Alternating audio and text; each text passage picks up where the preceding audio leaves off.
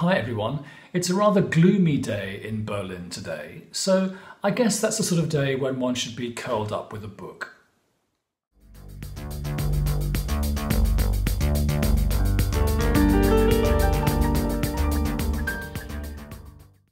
Here are the three books we're going to be talking about today. We've got The Devil's Picturebook by Paul Huson from 1970. We've got The Tarot by Alfred Douglas from 1971. And then we've got 78 Degrees of Wisdom by Rachel Pollack, which was first published in two parts in 1980 and 1983. And I want to show in this video how there is a kind of a clear line between these three books and how we start with a certain understanding of tarot in the late 60s and early 70s, and then we move towards a certain understanding of tarot in the 80s and beyond. I'm reviewing these books in a kind of critical way because I am interested in how tarot works, and I'm very interested in how people's ideas of tarot change over the years. You may have seen that I have reviewed 78 Degrees of Wisdom on my channel a few weeks ago, and I was very critical of it then. The reason why I took a good look at it and read it very carefully and gave some quite detailed ideas about it is because I've noticed that it is very much thought of as a classic book, and it's very much pushed on the internet as one of the top 10 or top 5 books that you should buy if you want to learn how to read tarot. And I think that's exactly what it isn't. I think it's an off-putting book. And after I released my review of it on my channel, I received a fair amount of messages from people who'd seen my review and resonated. They said they had found the book very heavy going, and the book had made them feel stupid. It had presented tarot as something extremely complex and difficult to grasp, and it had made them feel inadequate. And some people had actually given up on tarot after reading this book and had gone back to tarot years later. I think that's a tragedy.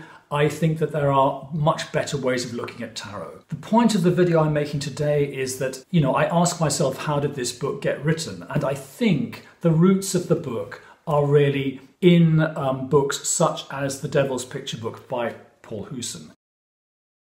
Now, Paul Huson is a writer who I wholeheartedly admire, and I think this, The Devil's Picturebook from 1970, is an extremely good book. Having said that, there are things about this book that you can question. You could say it's based on false premises, and actually, much later, in 2004, Paul Huson himself set out to write a kind of a sequel to The Devil's Picturebook, 35 years later, and he wrote Mystical Origins of the Tarot. Now, this book was written after certain very important research had been done in the intervening 30 years by some brainy university people, Decker and Dummett.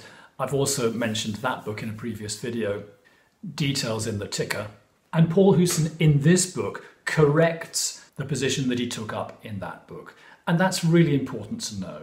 So the main factual inaccuracy, the misapprehension of books that were being written in the 70s and 80s is that tarot is older than playing cards. Now, tarot isn't older than playing cards. Playing cards are older than tarot. Playing cards are really very old. They probably come from maybe the 11th century. No one quite knows. There might be a precedent for them in China. They probably came from the Near East. Tarot cards came from Italy in the Renaissance. That's much later. The second point, which is a contested point, but it's really, really crucial, is this. There was really, until quite recently in tarot circles, the assumption, which I think dates back to the 19th century, that tarot cards are a coded, esoterical work, like a book, which is designed to show you the way to enlightenment. Now, I don't think that's true. And I think if you read the work of Decker and Dummett, it's slightly blown out of the water. Tarot cards are rich in esoteric symbolism, but they're not constructed as an esoteric key for personal development. All attempts to prove that they are really kind of have failed. Tarot cards were not designed for divination either. They were designed for card playing. But people use objects for divination, don't they? We use the Bible for divination, we use tea leaves for divination, and we use playing cards for divination. So I'm not saying you can't use tarot cards for divination. I use them for divination, and I think they work very well, but they're not designed for divination. And I think you can see signs for that in the tarot deck. For example, the Wheel of Fortune is an extremely difficult card to use for divination, and in some books people just forget to talk about it. In this book, Paul Huson just forgets to give divinatory meanings for the Wheel of Fortune because he can't think of any. Now, what happened as you went from the 19th century into the 20th century is that C.G. Jung started to bring esoteric ideas into respectable intellectual life. He talked about synchronicity. He later wrote a book called Synchronicity. He was very interested in the I Ching. He didn't specifically talk about tarot cards, but he talked about archetypes quite a lot. Now, this had an enormous impact on thought, especially in the hippie era. And hippies generally, I think, were very Jungian people because it seemed that there was a way of including spirituality and including, in a sense, the paranormal in a respectable intellectual framework. Now, Paul Huson is very Jungian. Paul Huson is also famous for having published a book about witchcraft in the 70s, and that apparently was quite scandalous at the time. He was making witchcraft itself intellectually respectable. So Paul Huson has a very wide esoteric interest. He's extremely brainy. He's a very thorough researcher, and he's a very good writer. Of the three authors I'm talking about today, Paul Huson is by far the best writer and the most thorough researcher. Now, interestingly enough, by the time you get to the end of this book, you have the feeling that he's not passionate about tarot itself. I think he's passionate about the old religion. He's passionate about paganism. He's passionate about mysticism in the sense of connecting directly to God or to the higher intelligence of the universe. He has no interest in the minor arcana at all. He talks about the major arcana in great detail, but when he writes a chapter about a major arcana card, he will actually go off and talk about a goddess or the devil or a sacrificial tradition. And actually this book is really about the old religion. It's really about paganism, and that is hooked onto the subject of tarot. I think it's a very early case of an author respectabilizing tarot, and it's not thoroughly done. It's a very good book, but it doesn't quite wholeheartedly deal with tarot. Paul Huson's not particularly good when he's talking about tarot reading. He's very good talking about tarot symbolism. He's not particularly interesting about tarot spreads, and his divinatory meanings that he gives in this book are frankly not good. Certainly, for people living in the 21st century, they're old-fashioned, and a lot of his divinatory meanings for the major arcana are like I Ching meanings. In other words, they could work if you just drew one card and it was one major arcana card. For example, he'll say, oh, this card means you are coming to a crucial point in your life and you must do this, this, and this. And this other card means you are coming to a crucial crossroads and you must do this, this, and this. And all of them really invite you to become more Jungian and to look at your life in this sense of an archetypal journey. So, if, like me, you want to use the tarot every day, if, like me, you want to help other people, help queerants to sort out their lives and to get a bit of mental clarity with the tarot, you can't really use these kind of meanings because they're too big, You might have 5 cards on the table and all the 5 cards are saying you have reached a major crossroads in your life, and it won't do. Having said that, I heartily recommend this book. Paul Huson's a great writer, and there is a lot in this book about paganism, and it's very clear to see why this book was so interesting and so welcome when it came out in 1970. Okay, now next up is The Tarot by Alfred Douglas, and I need to be kind to this book because this is the book that I learnt tarot with. It was the only tarot book that I had for about 30 years. And it was only in later life that I began to research tarot properly. So I was able to read tarot. I think anyone can read tarot without any book at all. I think tarot is an excuse to be intuitive. I've had brief, skimmed looks at this book over the years, and I've thought, oh, good old book. I love it. I learned the tarot with it.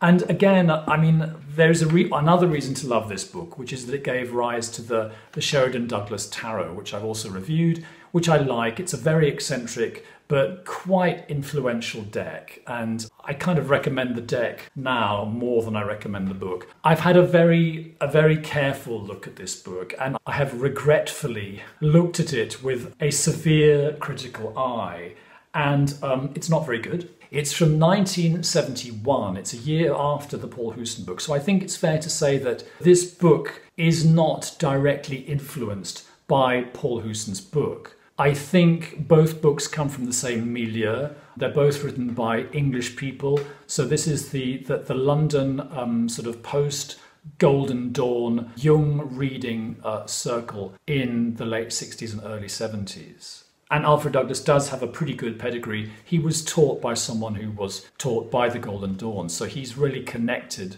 with that tradition. He is not as sharp a writer as Paul Huson. There's a lot of research going on. There's a huge bibliography at the back, and you get the feeling that this is someone who reads very widely, but the information is not really very well processed and very well presented. You know, he starts off by saying, tarot is older than playing cards, and then about 3 pages later he says, of course, maybe tarot isn't older than playing cards. And he loves to say, certain people think this about tarot, but it's not true. So his position is kind of wishy-washy. Considering he's done so much research, he doesn't really have a position of his own. The book is a much better how-to book than Paul Huson's book, which really isn't a how-to book at all. The book does enable you to learn tarot. It has specially commissioned illustrations in it, which later became a tarot deck in their own right. I think the book is quite good about the minor arcana. It's not, again, with the major arcana, it's old-fashioned. Every card is like, oh, major turning points in your life. Oh, the darkness must be transformed into light. The ego must be dissolved. All those sort of post-Jungian ideas, which are not terribly helpful if they're presented in a sort of in sound bites like that.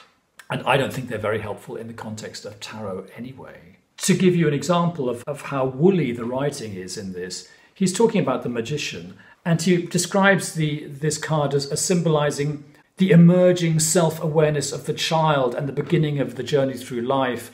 His first task will be to learn how to live in his environment. So he says, you know, this card symbolizes the child who knows nothing. And in the next paragraph, he says, traditionally, the magician is the adept who has brought all facets of his being into conscious equilibrium. Well, you can't have it both ways. Either the magician symbolizes the open mind of the child, or it symbolizes the adept who has his mind completely under control. And no, it's not sharp. The court card descriptions are not good either. So really, you know, you have a romp through the pip cards, which is, I think, extremely helpful for a new reader. And if you just had this book, you would have to make do with some kind of woolly definitions of the major arcana and the court cards. Now, as I was rereading this book, I gradually realized what it was that was bothering me about the early Paul Huson writings, this book, and Rachel Pollack taking up the torch in this book. And it is this: the Golden Dawn claimed when they rebooted tarot, they claimed that they were restoring tarot to its original esoteric state as it was sometime in prehistory, as it was in ancient Egypt, or whatever you like. So let's connect it up with astrology, let's connect it up with Kabbalah, let's change the order of the cards a bit, and let's call the Pope the Hierophant, let's call the Papess the High Priestess, and so forth. And they were saying, this is how tarot used to be, you know, this is how ancient tarot was. And this clearly just isn't true. It cannot be backed up by any evidence. And that has basically come to light around the 2000s. And I think that's really important because the idea that tarot is esoteric, combined with a sort of a Jungian approach to esoteric things, results in some really complicated trains of thought. And it basically results in this, which I think is vastly overcomplicated and vastly confusing. Like Paul Huson, Alfred Douglas, I think, treats tarot cards a bit like I Ching hexagrams. He doesn't really open the subject up so that you can read them in a relaxed and modern way. I also want to say something about the esoteric school of thought generally, and I kind of want to explain myself as to why I'm moaning and groaning about it, and why don't I just shut up and be more esoteric? Well, I'll tell you why. When you read these two books, and indeed also this one, the authors don't really come out of the closet and say it, but occasionally you catch them at it. And there is an underlying, usually unspoken idea that only initiated people will survive death. The authors like to talk about, if we have our personal development, if we have our esoteric development, we will achieve the Holy Grail, we will achieve the prize, we will become enlightened, this and that and the other. But occasionally you catch them using the word immortality. Now, I'm really against that idea. I think that we are all immortal. I think we all survive death. I think no matter how much we screw up our lives, no matter how unconscious we are, no matter how unesoteric we are, and no matter how little personal development we do, we are fine after death. We are absolutely fine. I think the idea that we are not fine is the idea behind the world's major religions. And the one religion I haven't researched is Hinduism, but I have noticed that even in Buddhism, there is the feeling that you're not fine unless you have done a little bit of work on yourself. And if that's the case, then paganism and this kind of esoteric study is similar to religion in that it is based on a fear of death. And as I've pointed out in my review of the Rachel Pollack book, this book seems to assume that we are ignorant, unenlightened creatures, and there is something wrong with us. Now, I don't think there is anything wrong with us. I think we should get on with our lives and do our best, and then die and then have another one. But to carry on with my thesis, Rachel Pollack's book is, I think, clearly influenced by Alfred Douglas. She refers several times in her book to a mysterious tarot writer called Paul Douglas, but when you look at the bibliography at the back, she then does credit Alfred Douglas. I find it quite interesting that when she gets Alfred Douglas's name wrong, she calls him Paul. And I wonder whether that means that she did actually read the Paul Huson book. She doesn't credit Paul Huson in her bibliography, but yeah, Paul Douglas. I won't go into great detail about 78 Degrees of Wisdom because I have reviewed it in quite some detail. But I think in a sense, Rachel Pollack took the ball and ran with it. Her book is entirely Jungian, and it's absolutely obsessed with the idea that the tarot is a coded esoteric work. It's like a course in enlightenment that we take one step at a time. I think the book is not incredibly coherent, and I think it's a book which, as I've said, puts the modern reader off tarot. I just disagree with more or less everything in it. So what I really am proposing in this video is that it is important to take a deep breath and to acknowledge that tarot is not a very ancient, 1,000-year-old tradition, for example, like astrology, that it doesn't predate the playing cards. It comes from what they now call early modern times, doesn't it? It comes from the Renaissance. I think it's important to let go of the idea that tarot is intrinsically connected to other esoteric disciplines. It may be connected in terms of its symbolism, and I like the esoteric symbolism in tarot and I use it. But at the end of the day, it's a pack of playing cards. And I think the healthiest attitude towards it is just to pick it up and do more or less what you want with it and get into the symbolism. You know, read lovely books like this. but then kind of let it go and don't be browbeaten into thinking that there is a truth about how these symbols work, and there is a truth about how the structure of tarot works. And if you can just find this truth, it will help you to get enlightenment. I think that's nonsense. I think it's an oppressive idea because you're chasing after a holy grail which you're not going to find. What I like about pre-Golden Dawn tarot reading is that it's a popular form. It's relaxed. It's associated with gypsies, Romanis, rightly or wrongly. But what I like is that tarot was invented as a playing card deck, and then people looked at it and thought, that's great, we can use it for divination. So they picked it up and ran with it. It's very much a homemade form. You know, the pre-Golden Dawn meanings of tarot cards are pretty random, and they're not structured, and it doesn't all fit in with these Kabbalistic progressions and numerological progressions.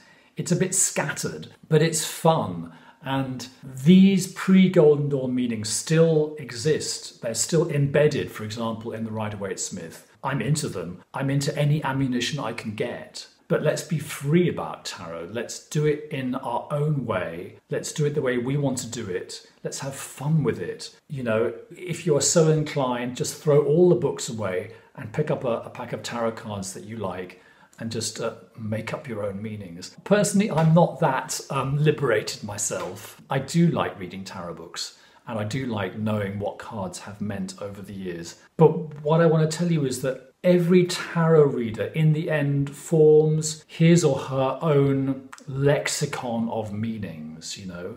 And as you read the cards and relate it to your experience during the day, other meanings will just naturally occur to you, and you will work that into your personal lexicon. So my message to us is maybe to relax and have fun with it and let the intuition come.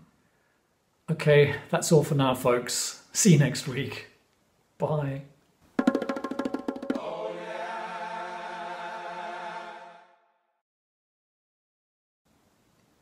O moon, when I gaze at thy beautiful face, careening about through the boundaries of space, a question comes frequently into my mind. Will I ever gaze on thy glorious behind?